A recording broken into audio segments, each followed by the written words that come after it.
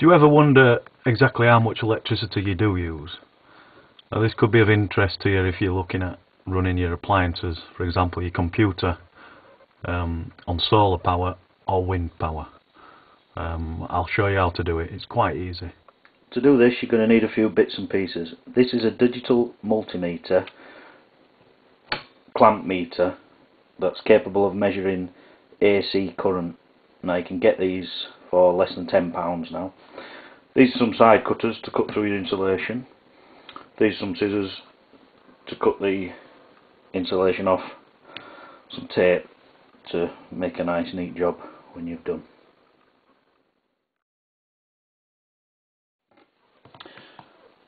Okay, we need to carefully, and I mean carefully, expose the conductor.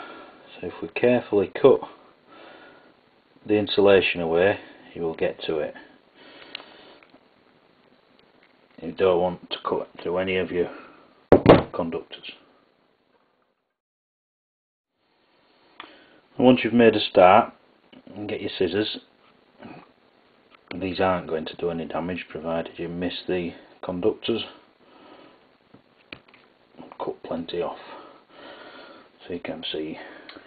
So you've got all the conductors exposed.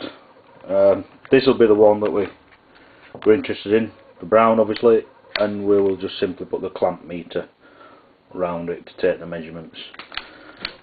Now rather than cut it away like I did, you can obviously remove the plug,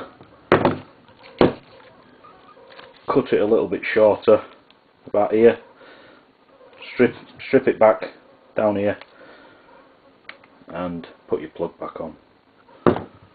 One thing, because you have exposed the conductors, you should only ever use this now for taking these measurements that we're going to do. Better to be safe than sorry. Right, now we've got everything ready, let's do some measuring. Right, this is the plug into the main supply. This is the main supply. This is obviously the clamp meter on the live wire. This goes off, this wire goes off to the supply that's going to power the computer, the speakers, the modem, the monitor. Right, let's switch it on, see what we get. 4.4, 0.5,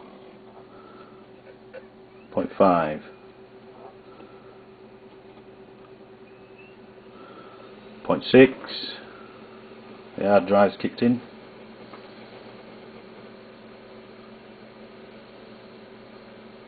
0.64.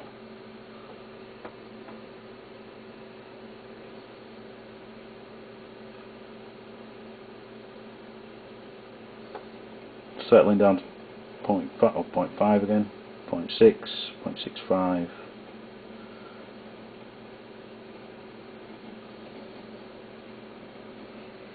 So that's the speakers, the modem,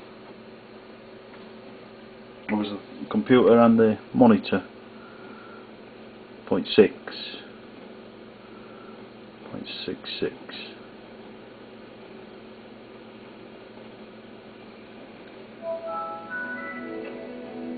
Now the computer's started up, it's jumping around 0.58 and down to 0.4 then, and then back up to 0.6.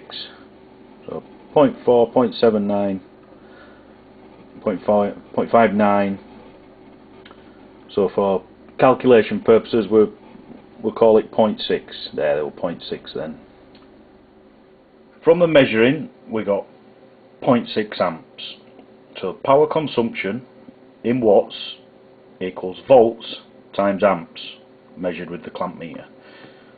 So power consumption is watts used, 230 volts times 0.6 amps gives us 138 watts. We know that 1 kilowatt equals 1000 watts, and 1 kilowatt hour equals 1000 watts used for 1 hour. If you use the computer for 10 hours a day, we can calculate this and see what it costs on your electricity bill. We know the computer power is 138 watts, so times that by 10 hours in each day, multiplied by 365 days in the year, and then we divide that by 1000 to get the kilowatt hour. So this is the sum: 138 multiplied by 10 multiplied by 365 divided by 1000 gives 503.7 kilowatt hour. Now my electricity costs me 13.15 pence per kilowatt hour. That's what it costs. So therefore it costs £66.14 to use the computer for 10 hours every day in a year.